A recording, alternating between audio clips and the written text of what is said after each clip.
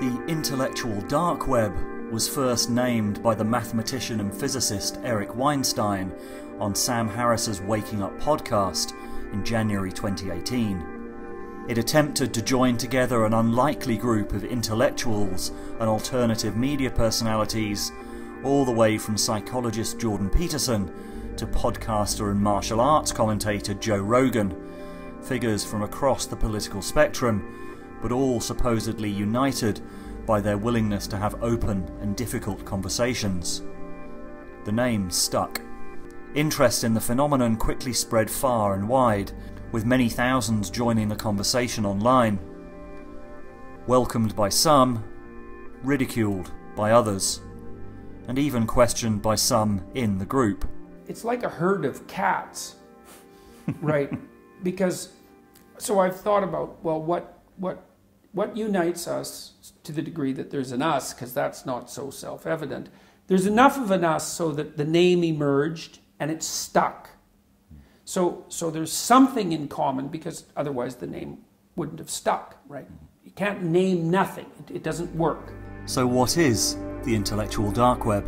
People in the group tend to reject orthodoxy, tend to reject ideology, tend to be interested in first principles thinking, meaning that if you don't take something on faith.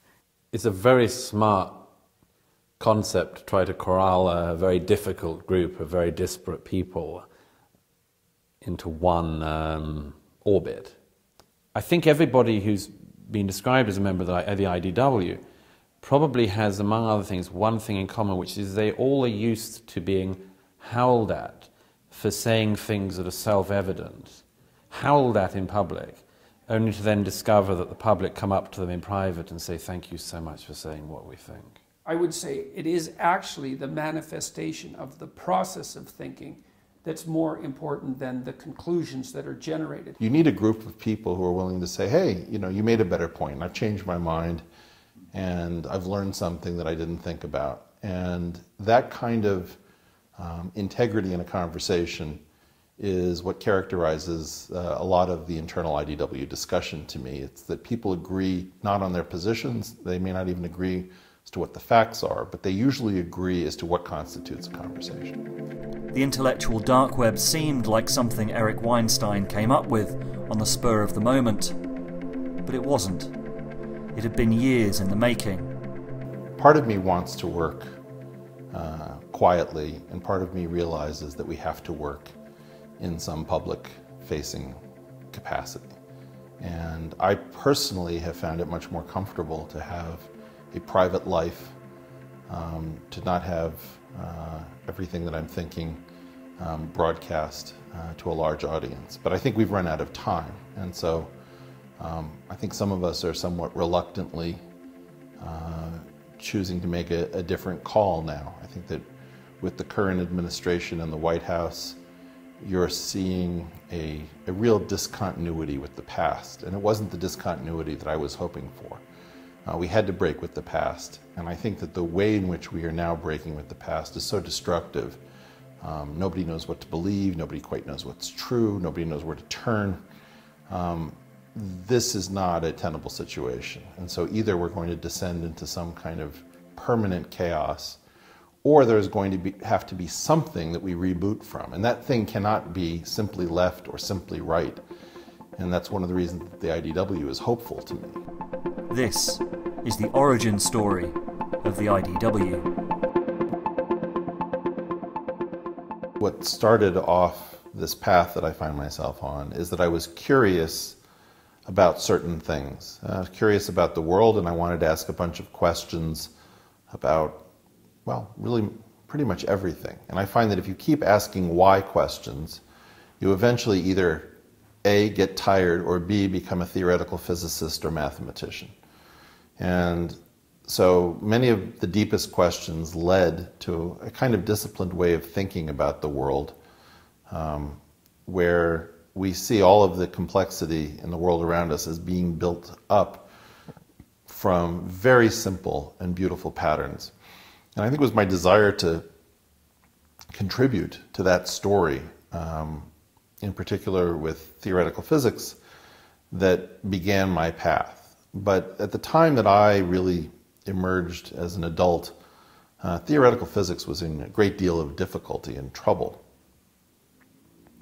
And I think as I came to understand that there was a big story that was going to affect everything that I cared about. It was going to affect the markets, it was going to affect our families, our sense of ourself, our security. And that story is the story of what happens when humans get addicted to high levels of broadly distributed, stable, technology-led growth, and then are denied the ability to continue on that path. That means that you're set up potentially for war, for civil unrest, for communism if people try to grab what their neighbor has, or fascism if people try to maintain order at all costs. I define this thing called an ego, or an embedded growth obligation. And an embedded growth obligation is how fast a structure has to grow in order to maintain its honest positions.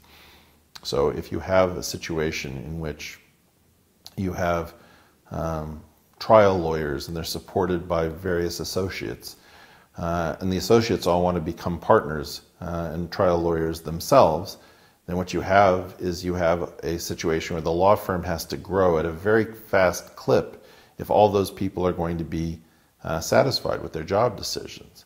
Well, very quickly that ability to grow runs out. And then people want to know, why am I stuck in a position going nowhere? Well, the same thing was happening in theoretical physics. It was happening in mathematics. It was happening in the pension funds. It was happening absolutely everywhere except for a small number of places like startups and hedge funds, which for a period of time were able to buck that trend. And as I came to understand that we were in some sort of society-wide Ponzi scheme since the late 60s, early 70s, and that there was no way to continue to grow our way out using the previous tools, I started to understand that society was going to be lying about almost everything at almost all times. And that's a very terrifying thought to have. We have effectively entered a period in which we cannot trust our experts. And I think that what began as a desire to contribute and to do real work ended with an understanding that we've got 2 generations of institutional experts that are corrupted, and that we cannot wake up from this crazy fever dream that we're all in because we can't figure out who we can still trust. The doctors are compromised, the professors are compromised, the journalists are compromised, the politicians are compromised. About the only thing that isn't badly compromised are people with an independent source of sustenance. Individuals in very small groups are about the only thing that is free of this disease of the embedded growth obligation. And so the paradox is that the individuals have to save the institutions that are trying to extinguish them, because the institutions don't want to hear this message. But in fact, if they don't make use of the tiny number of people functioning as individuals or in small organizations, all of this is going to collapse because it cannot continue along its current exponential path. That exponential gave out a long time ago, and it's like Wile E. Coyote running off of the cliff. As soon as he realizes that there's nothing holding him up, down we fall. There's 2 games here. There's trying to get the best deck chairs on the Titanic, and there's trying to rescue the ship. And in general, nobody can think of how to rescue the ship, which is a daunting task. So instead, what we're doing is we're fighting for position in a losing game. And it's important that that stop.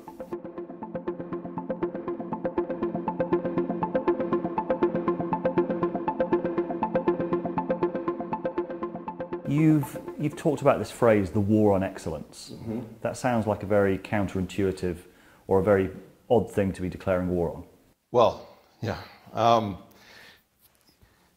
So it has to do with excellence in and of itself isn't the problem. The problem is that we don't realize that excellence is a modality that is expensive. When we pursue excellence, we usually pursue some activity that has very low variance. An excellent sprinter is going to be somebody whose times are usually very tight around their personal best. Well, those low variance behaviors are at the cost of high variance behaviors. And most of what I think actually ends up moving the dial in human history is high variance human activity.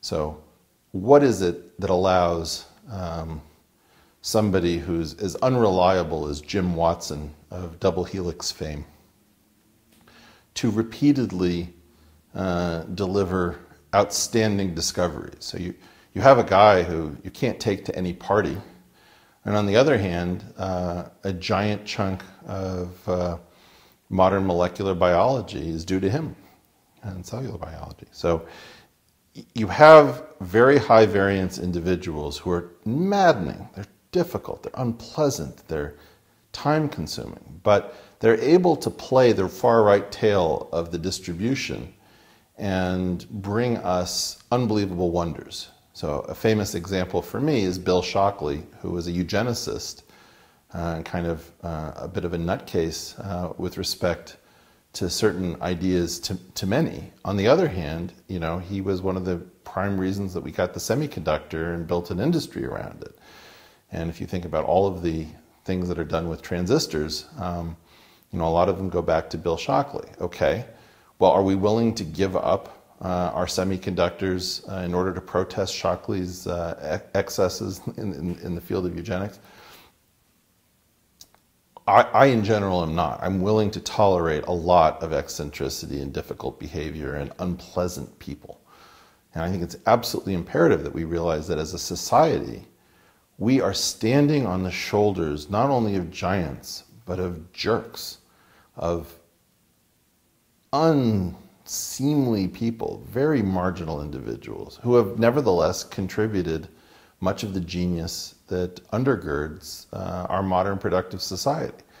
And I think it's absolutely appalling that we don't even know our own history to know this uncomfortable relationship and how important it is to allow in high variance individuals into a world which now attempts to shut them out by claiming that we need excellence at all costs and highly agreeable people with very small variance. This is a one-way ticket to irrelevancy. Nature provides a lot of very difficult people who are very disagreeable with very high variances, particularly the learning disabled community has very high variances. And I believe that they're not eliminated from the gene pool for a reason. I believe that they're there to be the innovators. And so we're killing our own innovative class with all of these extra requirements for collegiality or diversity or some kind of regularity. Because often everybody on the team has one idea, and the idea that you need is the one guy who won't go along. So how do we get people who are, if you know the Asch conformity experiment, Asch negative, that is, that they don't go along with what everybody's pretending to claim as their own perspective. On each card there are several lines. Your task is a very simple one. You're to look at the line on the left and determine which of the three lines on the right is equal to it in length. 2. 2. 2. 2. The subject denies the evidence of his own eyes and yields to group influence. We also want people who are Milgram negative. If you know the Milgram experiment of Stanley Milgram. If you make an error, however, you'll be punished with an electric shock. So, of course, it is to your advantage that you learn all these word pairs as quickly as possible. You want people who, when asked to push the buzzer to administer an electric shock, tell the experimenter to buzz off, rather than the people who go along with it when they're assured that they will not be held personally responsible. So in part, you have to recognize that heroic behavior comes from a group of people who, in general, are viewed as somewhat unsavory by the mainstream, and that's fine. What makes you so certain that those kind of individuals are not part of the establishment at the moment? Well, first of all, even where they are part of the establishment at the moment, they talk to us in hushed tones, like, oh, you don't know how bad it's gotten. I can't say that anymore. 15 years ago I could say that. Now I could lose my job. Like, you're actually, those people are still there, but they're not free to think. And the penalty for like a single misstep I mean, even imagine that you have a bad thought, you say a bad thing. Well, is that the end of your career? We're going to dispose of high ability people because they told an off-color joke in the wrong setting? Like, that's insane. I don't know how to say it. Like, you could have somebody who might be on the verge of a cure for cancer, and if they told some joke that offended somebody's gender sensibilities, that person could be out of a job. Well, that's insane. I mean, it's very important to understand that level of intolerance, of fragility, has to be driven out of the institutions that require these high agency individuals. And is your sense that that process of excellence keeping out genius is actually a civilizational threat, or is partly to do with the situation that we find ourselves in? Yeah, I mean, let's just talk about disagreeability as a trait. Right now, we have all sorts of things that need people to say no to them and to point the way towards something else. No, we should not be pushing for citizenship for everyone in the country who's here illegally. No, we should not be allowing the claim that Islam is the religion of peace and therefore the least close to any kind of violent act. Obviously, they've got a problem and they need our help and we need their help. We need to be talking about these things. Obviously, trade is extremely redistributive, and to claim that it makes a rising tide which raises all boats is malpractice for an economist to mouth those words. We need to clean house for people who are lying, obviously lying, about very simple things. And the only people who are likely to be the people who are going to say that, are going to be people with their own theories. They're going to be people who are highly disagreeable, highly creative, and somewhat self-destructive. We want those people rather than we have excellent people, and that's our problem. It's a plague. And it's not that excellence is bad, it's that we have way too many excellent people in proportion to the number of geniuses and heroes in the population.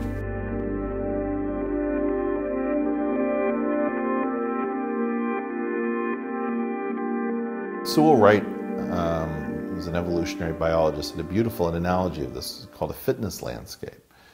And his perspective was, when you're doing things mostly right, you can figure out how to do them a little bit better by figuring out what gets you a slightly better outcome with small variations. And so this was analogized to climbing a little hill of fitness. But if you imagine that fundamentally you're pretty close to the top, and the really high fitness peak is across a valley that you have to go down to go up, what does that feel like in terms of an innovator? How does an innovator experience it? Well, you might see yourself maxing out your credit cards. You might see your relationship in tatters. You might see that you've overpromised and underdelivered and you've got only 2 weeks to come up with a solution and you've got nothing. The kinds of people who are willing to take on those sorts of assignments are going to be very frightening to the general population. And great, that's wonderful.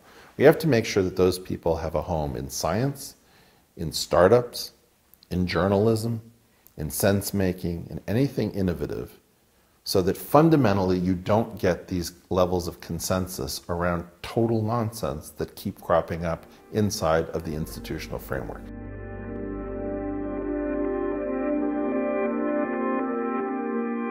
I think what they do is they construct very durable narratives about people who refuse to go along. So in general, when I hear the word consensus, my initial hit on the word consensus is negative. Why is that? It's because if everybody agrees that something is true, like 2 + 3 = 5, you don't need a consensus. Nobody talks about the arithmetic consensus. Everybody who doesn't subscribe to the arithmetic consensus goes nowhere. They can't build a house. They can't handle money. Okay, so there's no need to call it the arithmetic consensus. On the other hand, if things are actually open-ended, very rare for people to all bunch together around one set of tentative ideas. So what you find is that in general you would expect a cacophony of people, each with their own pet ideas when things are genuinely uncertain, or you would find everybody falling in line when more or less it's clear that, that the world goes one particular way. So in general, I think what's going on with a consensus is that a consensus is usually achieved through some sort of incentivizing people, as the mobs, the violent mobs in Mexico say, plato o plomo. Do you want silver or do you want lead? So you're given a certain amount of encouragement to come to a particular perspective, maybe in terms of grant money or speaking opportunities, and you're given a disincentive, which is this is what's going to happen to your career if you don't fall in line. And so using a plato o plomo model, you suddenly get a lot of people pretending that they all agree to some kind of consensus position.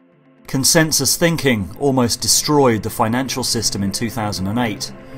Eric had been warning about the danger of mortgage-backed securities since 2002.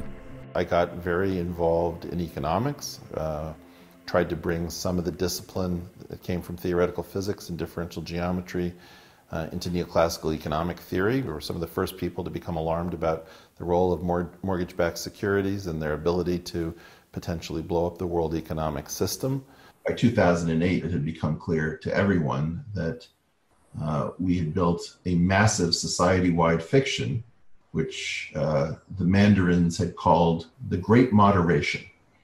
And this is one of the things that gives me confidence that when large numbers of well-credentialed and well-spoken experts sitting in the most powerful positions in your society all agree on something, you should not be intimidated or cowed, because what's quite possible is that groupthink has taken over the entire system.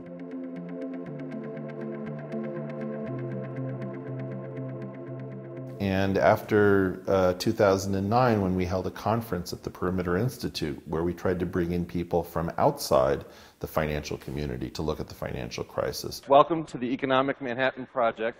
I got a very good view of why and how the individual expert communities resist visitors from other fields, because the visitors from other fields don't have any allegiances. And the people who are in that particular field have built up to very defensive positions. So I got a chance to see, well, what happens when you bring mathematicians, computer scientists, theoretical physicists, corporate executives to look at the financial crisis. The guys who are actually doing finance get very freaked out and they circle the wagons. People sense that there's something about the incentive structures that makes the conclusions untrustworthy, even when the conclusions are right. And sometimes the conclusions of the consensus are right. That's not the issue. I think climate is a situation which my guess is that the climate consensus is probably correct in some sense. But many of us are very disturbed by our ability to see incentives pushing people to hold certain conclusions.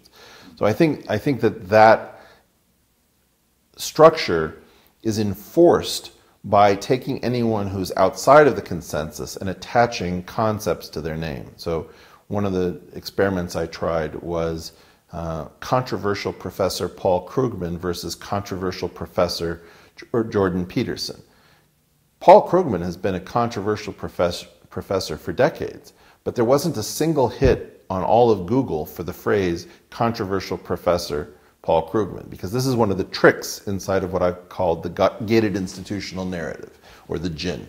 So in the GIN, the way it works is that you have these set phrases. It could be, controversial strongman Bashar al-Assad. Okay, well, what is that telling us? It's the news media opining that we should be picking a side and that he should be on the opposite side.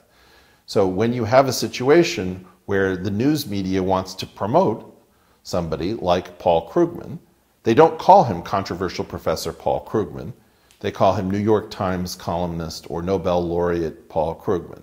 But if it's Jordan Peterson and Jordan hasn't signed up for some sort of consensus position, he has to be controversial Professor Jordan Peterson. Now, it's true that he's a controversial professor, But that's actually the gated institutional narrative's special language for telling the audience who the good guys and the bad guys are. And if you go back to professional wrestling, this would be called heels and baby faces, or faces. And so the idea is that Paul Krugman would be a face and Jordan Peterson would be a heel. But instead of being open about the fact that wrestling is a simulated performance sport, in the journalistic endeavor, we pretend that journalism is actually a search for truth, which I find hysterically funny.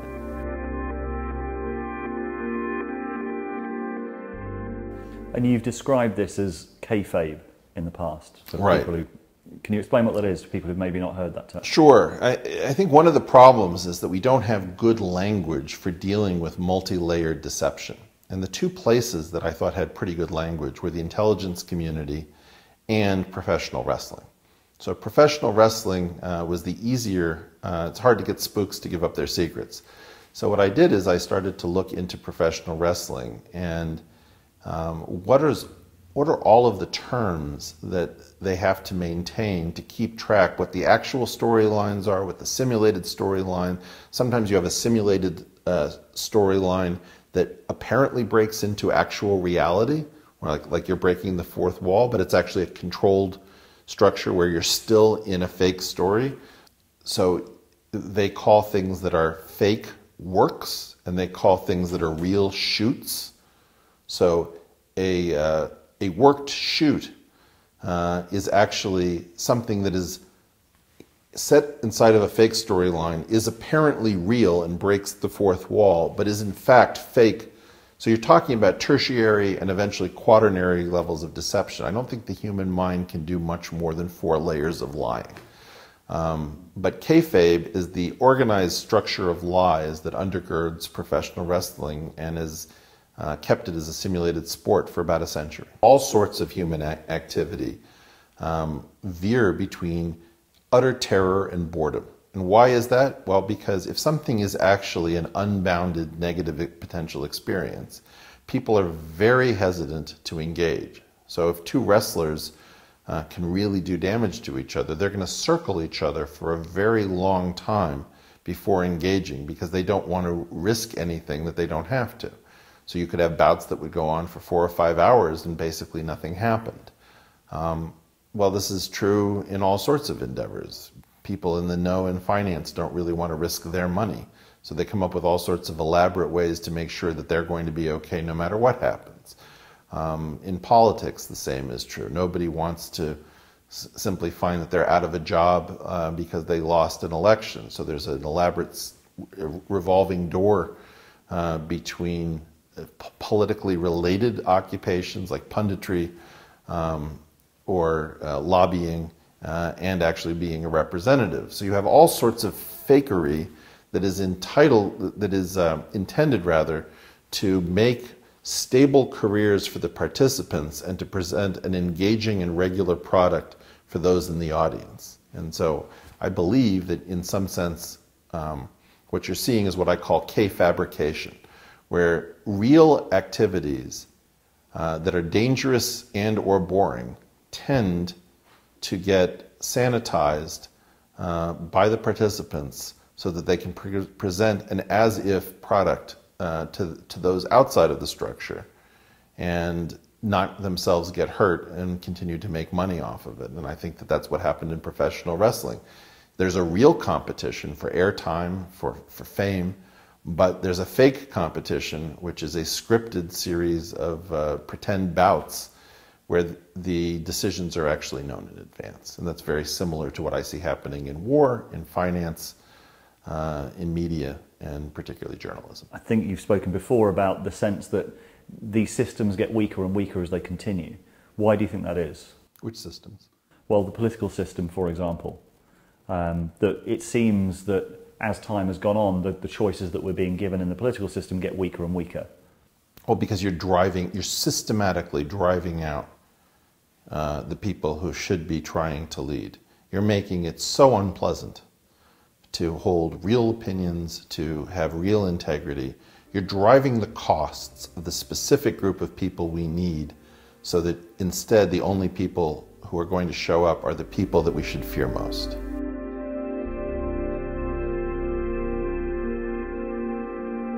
There was the New York Times article that came out and kind of named the IDW. Is there a kind of paradox in that it's no longer dark? Well, it was never dark, and that was a large part of the joke.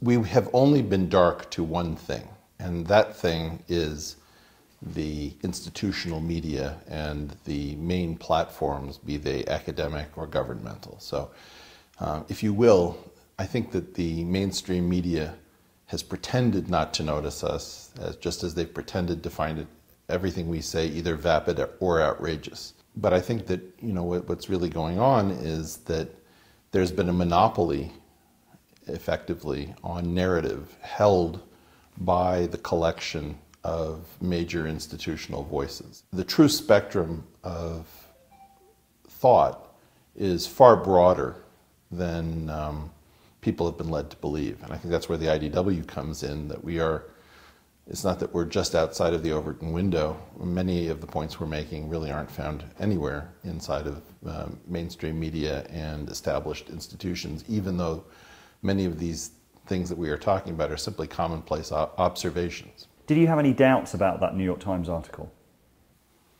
I mean, I had an infinite number of doubts about the New York Times article. Part of me wants to work quietly, and part of me realizes that we have to work in some public-facing capacity. And I personally have found it much more comfortable to have a private life, to not have everything that I'm thinking broadcast to a large audience. But I think we've run out of time, and so I think some of us are somewhat reluctantly choosing to make a different call now. So you're talking about a different way of thinking, people who have a different way of thinking. Is that what characterizes the members of the IDW? It's hard to say. I mean, I would say that everybody in the IDW is fairly disagreeable in the sense of the Big Five personality inventory. So can you hold a position when you're the only person in a room that believes that thing? Like if it's you versus 100 people.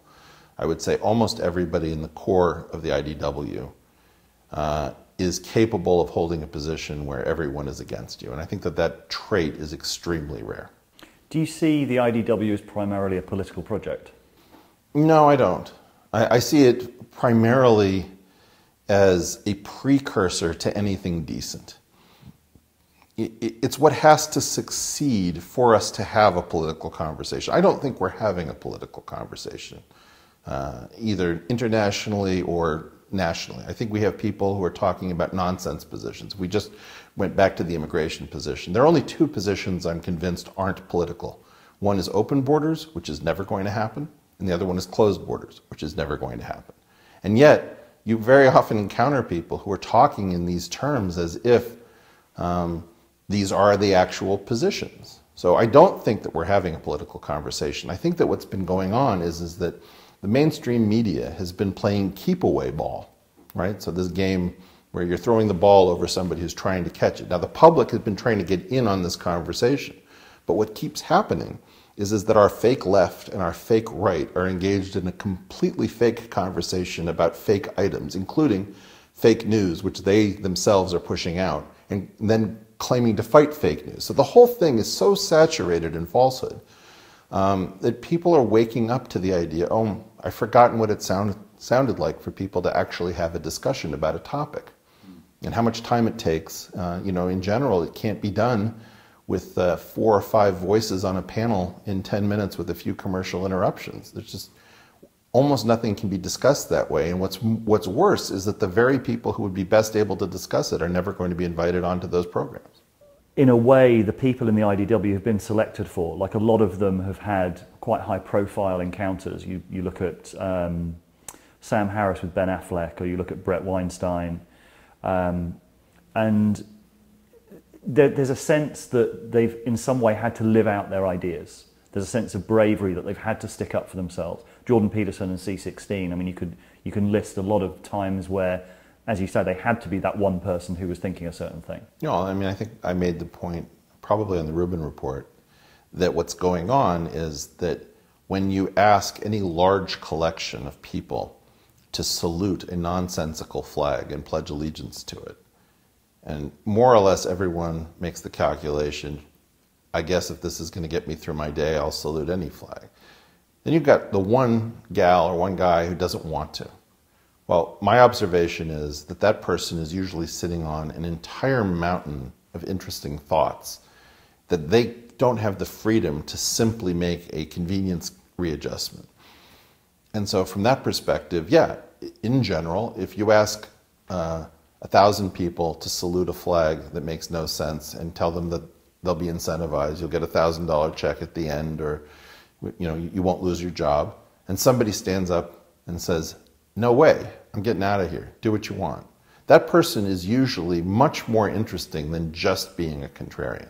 That person is usually saying no because they've got an entire worldview that is built by hand and bespoke. And so that's why this method of finding people has been relatively fruitful. It's people who don't back down, usually don't back down for a reason, because there's every reason just to go along. It seems that the phenomena of the IDW is part of this great intellectual awakening. I mean, you're seeing people being really hungry for long-form content on YouTube, 3-hour conversations.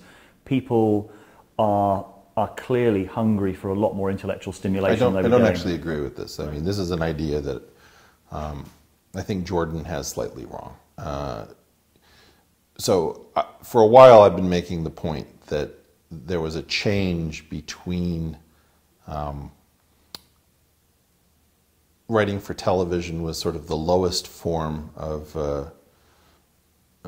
an art, and that writing for movies allowed for real character development, but that the multi-season, multi-episode shows with very long storylines actually has the greatest character development, and so the greatest writers are now writing for TV. The important thing to understand is that it's not just the advent of long-form podcasting. What it is having the courage to say something using that medium. You have long-form podcasts that aren't attracting almost anybody. And the only reason that the IDW is behaving in a different fashion is that it's marrying the content that brave people are starved for with the change in technology. And so, in general, most things don't work in a 3-hour format. What works in a 3-hour format is when you're living through what I'm calling left-Carthyism, where the modern left, which is my side of the aisle, has gone so completely insane that people are starved for normal conversation as if it was samizdat in the former Soviet Union. And so you have an underground network, if you will, that is supplying that need for reality. And the only reason we're underground is because the mainstream is pretending, for the most part, not to notice that this phenomenon is existing, which is fascinating. And you've described this as a civil war within the left. Could you explain what you mean by that? Sure. The left that I relate to is the left that realizes that the past cannot supply the answers and that we have to actually progress because we can't stay here. It is not the left that believes we can wish ourselves into a beautiful future by pretending that the world is different than it actually is. So I think that the key thing that is an agreement between these two groups is that we have to get to some sort of better place, and that is the progressive in progressivism. Where we are deeply divided, and again, these are the divisions that is much worse than between left and right. How these absolutely imbecilic figures believe that you can just wish yourself into paradise, that you don't have to worry about markets, that you can just say, free good things for everybody. Well, it just doesn't make a whit of sense. Or, you're going to wish human beings to be both simultaneously non-diverse, so that you can argue that any difference in pro rata shares of a group in any occupation is evidence of oppression. And then you're going to turn around and argue that people are actually incredibly different because we're going to get a huge benefit from diversity. I mean, this is not even self-consistent. This this would be offensive to an intelligent 5-year-old. So I don't really believe that these progressives, as they call themselves, and regressives, as some of us call them, are even making serious intellectual points. They're sort of trolling by pretending to believe in all things that just gum up the works. And so it's very important to me that not only do we not really spend time debating people who are not serious in their intellectualism, but that we realize that it is important to the diversity of mature and important ideas that we not spend undue effort engaging ideas that are functioning very differently from regular conversation. It is as if somebody asks, should we have a diverse dinner tonight? Well, we could invite somebody from this position, from that country, from this gender, and then should we invite a suicide bomber? Well, if you're a suicide bomber, that bit of diversity is going to take down the entire conversation, as well as all the people at the table, right? Well, these are like suicide bombers in terms of their ideas. They are attaching themselves to real conversations and blowing up the conversation so that you can't actually speak. And I think what we need is we need to realize that the diversity of ideas that have to be explored hinges on not allowing in bad diversity. That is, you don't want a single person at the table who wants to scuttle the conversation. And that's not something that we've understood about the modern left. The modern left is very often focused on scuttling any realistic conversation so that it can continue to threaten and terrorize people into pretending to hold positions that no sane person could possibly hold. Why do you think it's become like this? Well, I think my wife probably has the best explanation, which is that when you're actually dependent on labor for your voter base, labor has economic issues. So this is the great search for something cheaper than labor. And identity turns out to be much cheaper than labor. If you can get somebody to vote for you where you're going to take their future, their security, and their retirement, but you're going to celebrate the fact, that they came from Laos, that's a bad deal.